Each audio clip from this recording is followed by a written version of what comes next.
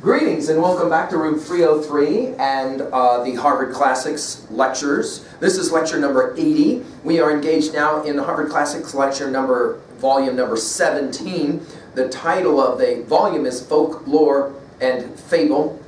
And we now turn to the tales from Hans Christian Andersen, the great Danish writer. If you haven't been following our stuff at LearnStrong.net, I very much recommend that you do so. Especially take a look at Harvard Classics lectures. It's number 77, where I mess around with volume 16. This is the Arabian Nights, 1001 Nights. And then lecture 78, I did Aesop's Fables from volume 17. And then in 79, I did the Grimm Brothers from volume 17. And now we're going to turn to the last of these stories that are contained in this volume, the stories of Hans Christian Andersen. I want to go back to the mantra that we have said a number of times in 303, that fundamentally, we are the stories we tell, the stories we retell, the stories we accept, and of course the stories we don't accept, the stories we reject.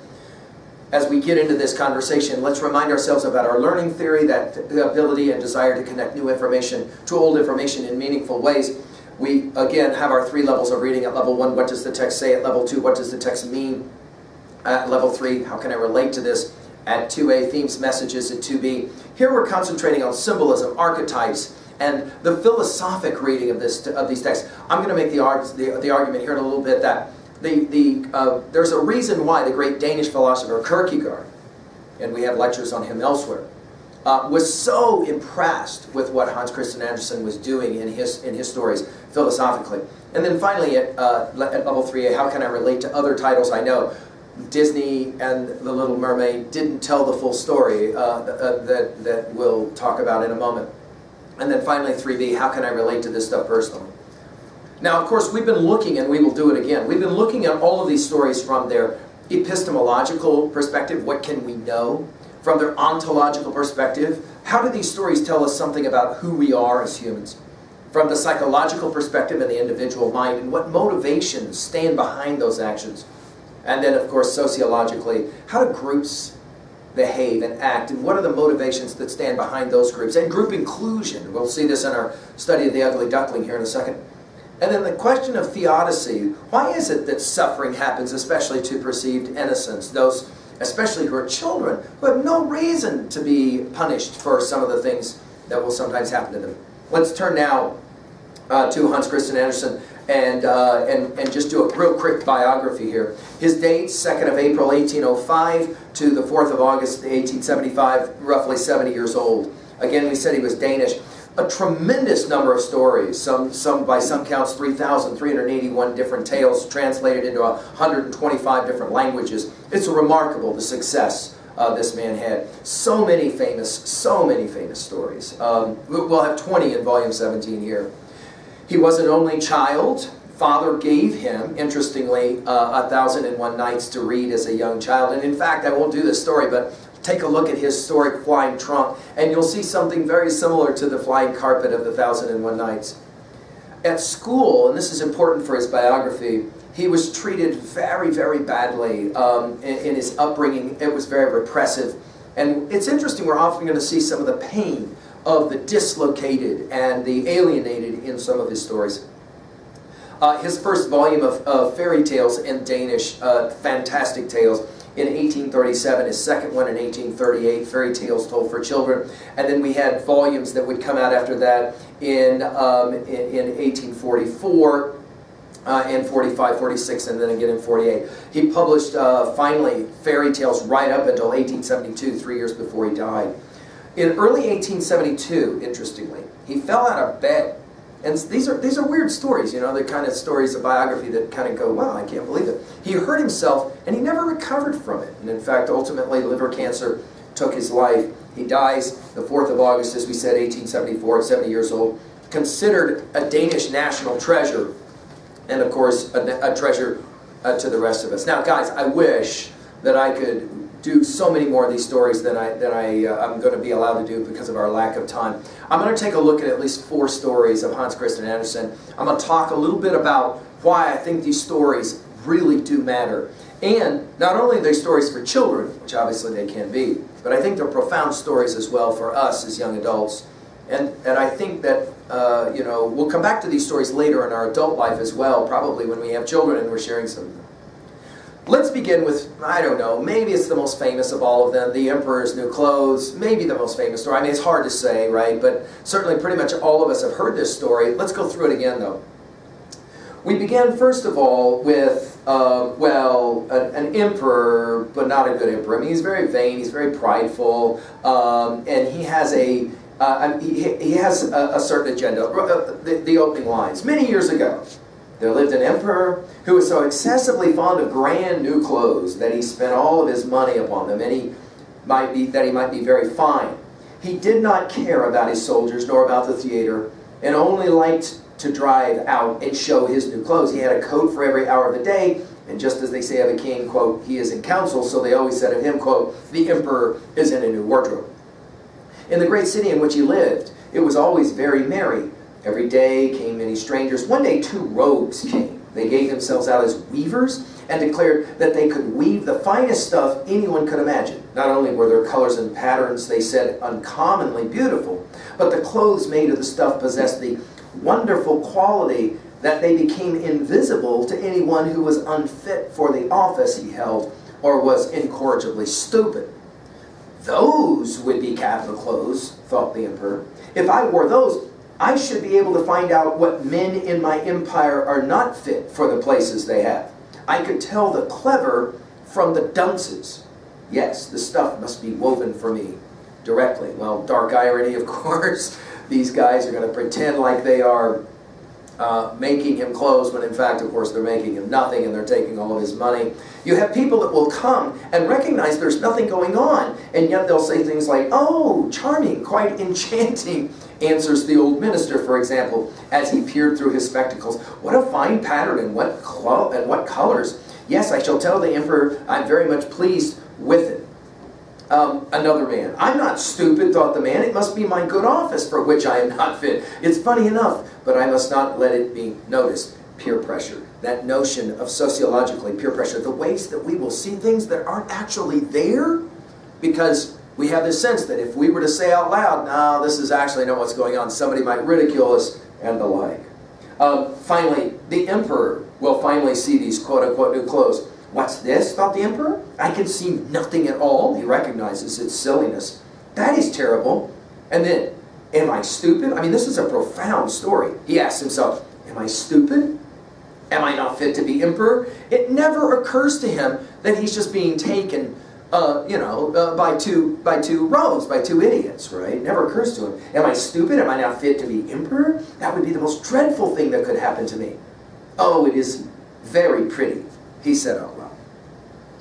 Well, as you probably know, of course, in the end, it takes a child. So you got 2 chamberlains who were to carry the train. They stooped down with their hands toward the floor just as if they were picking up the mantle, then they pretended to be holding something in the air. Nobody wants to be considered stupid. So nobody will say that, in fact, there's nothing on this poor naked emperor. They didn't dare to let it be noticed they saw nothing. So the emperor went in procession under the rich canopy, and everyone in the street said, how incomparable are the emperor's new clothes. What a train he has to his mantle. How it fits him. No one would let it be perceived that he could see nothing, for that would have shown that he was not fit for his office or was very stupid. The power of a sociological pressure to say what is in fact obviously, visibly silly. I see some of you smiling because, I mean, some of you have said this is high school or this is the university experience writ at large often, right? No clothes of the emperor's ever had such success as these. But he has nothing on, a little child cried out at last. It is significant that it's a child, right? Just hear what that innocent says, said the father, and one whispered to another what the child had said. But he has nothing on, said the whole people at length. That touched the emperor, for it seemed to him that they were right. But he thought within himself, I must go through with the procession. See, notice the irony. Once he even notices, he can't admit that he was wrong. So he held himself a little higher, and the chamberlains held on tighter than ever, and carried the train, which did not exist at all. Think about what this story says about epistemology and what we know and what we think we know. Think about what it says about ontology and who we are. and the idea that we define ourselves sometimes by something as silly as our clothing. Think about what this story says in regards to psychology and the way the mind works, and we can convince ourselves almost of anything. Of course, think about what it says about sociology and the ideas that are so powerful in our culture at large, right? Nothing seems to have changed. Think about what it says about theodicy and the existence of pain and suffering. Notice we often create our own pain by virtue of our pride. Now, the second story I want to look at is really one of the more remarkable ones, The Ugly Duckling. It's a story of personal transformation, first published in November of 1843. And it really is a remarkable story. By the way, some of the stories of Hans Christian Andersen he learned like the Grimm brothers from others, but this is a story totally of his own creation, scholars seem to believe. And obviously, we often don't understand really who we are or what we're capable of until we age. You'll remember in our study, Bildungsroman is the term that we use to identify what Telemachus does in the Odyssey, what young Stephen Dedalus does in Portrait of the Artist as a Young Man, this coming-of-age story. And it's clearly, this is no doubt about it, this is, clearly a coming-of-age story. Let's just take a look at, just for a few moments, a couple of the lines and tell the story really quickly. Of course, the story begins with an ugly duckling. That is to say, a duckling is born who is hideous. They all come home. The poor duckling, which had crept out last of the egg and looked so ugly, was bitten and pushed and jeered. We're back again to the sociological reading, right? As much by the ducks as by the chickens. It's too big, they all said. And the turkey cock, who had been born with the spurs and therefore thought himself an emperor, blew himself up like a ship in full sail and bore straight down upon it. Then he gobbled and grew quite red in the face. The poor duckling did not know where it should stand or walk. It was quite melancholy because it looked ugly, and it was the butt of the whole duckyard. So it went on the first day, and afterwards it became worse and worse. The poor duckling was hunted about by everyone. Even his brothers and sisters were quite angry with it and said, "If the cat would only catch you, you ugly creature." They wish that he was dead. Of course, the story will unfold. The young duckling will try and find places to fit in. Never can find a place to fit in until finally it meets the swans. It flew out of the water and swam towards the beautiful swans. These looked at it and came sailing down upon it with outspread wings. "Kill me," said the poor creature. I mean, this is an amazing story. I mean, think about this story as it relates to sharing it with children. Some of you will say, "I don't know, this is a pretty mature story. I mean, I don't know if you should share this." The duckling has been so abused, it wishes for its own destruction. "Kill me," said the poor creature, and bent its head down upon the water, expecting nothing but death. But what was this that it saw in the clear water? It beheld its own image, and lo, it was no longer a clumsy, dark gray bird, ugly and hateful to look at, but a swan. It matters nothing if one is born in a duckyard, if one has only lain in a swan's egg. It felt quite glad at all the need and misfortune it had suffered. Now it realized its happiness in all the splendor that surrounded it. And the great swans swam around it and stroked it with their beaks. We have often said in 303 that one way to answer the theodicy question, why do bad things happen? Here we hear it in this story, is no longer ask, why is this happening to me? But rather learn to ask, why is this happening for me? And the brilliance of the story is that the swan finally finds his ability to make it in this world. Of course, has to go through all the terrible experiences to try to get there. The last two stories that I'm going to mess around with, the Steadfast Tin Soldier and the Little Mermaid, both of these stories are brilliantly crafted stories for a number of reasons in our reading. I'm going to work first of all with the Steadfast Tin Soldier, very famous, turned into a ballet or two. It's the first story that Andersen published, not based upon folk tale or a literary model, and for that reason I'm selecting it. A boy gets 25 toy soldiers for a birthday, and they're all cast out of one tin spoon. But the one soldier, because they ran out of metal, stands only on one leg, not enough metal to make him whole. the soldier sees a ballerina standing on one leg and falls in love. And then you got this really interesting story where you have this kind of goblin figure, like a Jack-in-the-Box type figure, who will push the soldier out of a window, down into the street. Two boys find the little tin soldier, put him in a paper boat. He's in the gutter, off he goes, down a storm drain. A rat, he meets a rat will demand a toil. In other words, all this bad stuff's happening to the soldier. He ends up in a canal, swallowed by a fish. The fish is caught, and ironically, there he is, found in the fish's guts. And he's back on the same table. In other words, he took this journey, and he comes back, if you will, to his Ithaca. Then, interestingly, a couple of boys, just being naughty, or maybe it's the goblin, he ends up getting thrown into the fire, and as he is melting down, a wind will blow the ballerina also into the fire with him, and so in the end they are together. And then a maid will find the soldier, and the soldier is melted down into a little tin heart. Just let me read you the end of this story, because it's such a beautifully crafted story. Then one of the little boys took the tin soldier and flung him into the stove. He gave no reason for doing this. It must have been the fault of the goblin in the snuff box. The tin soldier stood there, quite illuminated, and felt a heat that was terrible. But whether this heat proceeded from the real fire or from love of the ballerina, he did not know. The colors had quite gone off from him, but whether that had happened on the journey or had been caused by grief, no one would say. He looked at the little lady, she looked at him, and he felt that he was melting. But he stood firm, shouldering his musket. Then, suddenly the door flew open, and the drop of air caught the dancer, and she flew like a sylph just into the stove, to the tin soldier, and flashed up in a flame, and then was gone. Then the tin soldier melted down into a lump, and when the servant maid took the ashes out the next day, she found him in the shape of a little tin heart.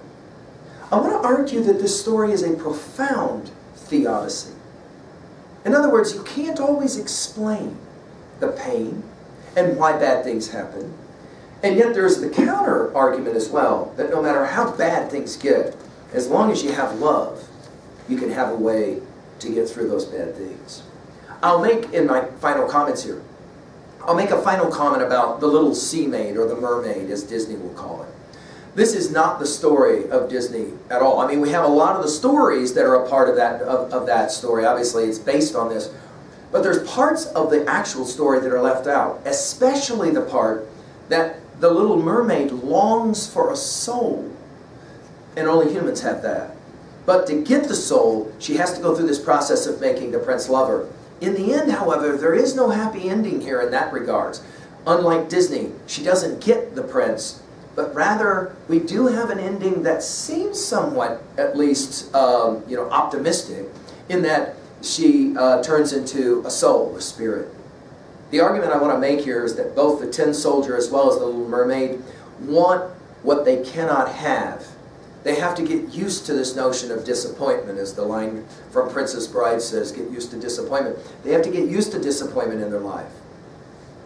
Well, think about what these stories are doing in terms of epistemology. They're obviously arguing you can't always know everything, right? I mean, the fallibilist position, epistemologically speaking, is the best one to have. Why? Because sometimes you think you're right and you're wrong. And it makes sense to hold that position epistemologically. Ontologically, no question, these stories all raise that notion of what does it mean to be a human? Note the irony. So many of these stories that I've talked about, notice the three last ones, they're not humans. They're ducks, they're little tin soldiers, they're mermaids, and yet children are being taught what ontologically? The human experience is an experience of pain. It is true. It is an experience of often pain, but it's also an experience of joy and, of course, love. Psychologically and sociologically, these readings are profound. They suggest for us that psychologically there's motivations that stand behind our actions, but often those, as Freud argued, those motivations are unconscious. We're not always sure exactly why. Sociologically, the power of what others think and the power of deciding what is right and wrong contingent upon what others think. The Emperor's New Clothes demonstrates the foolishness of just simply blindly following what others have to say. But I think most importantly, These stories, and I think this is why Kierkegaard was so attracted to the stories of Hans Christian Andersen, these stories all speak to this question of theodicy. Pain, suffering, and what is the value and the meaning and the purpose of suffering? And often, because we are the stories that we tell and retell, the stories we accept or reject, often we don't understand the profound influence of pain and suffering in our life until long after the fact, when we have become that swan or that floating spirit in the end of the story for The Little Mermaid. Well, my hope here is that you will find yourself reading more of this amazing writer and his stories, truly compelling stuff. And as you read them, I hope that you will find yourself seeing your own experiences and being challenged by this reading. Thank you.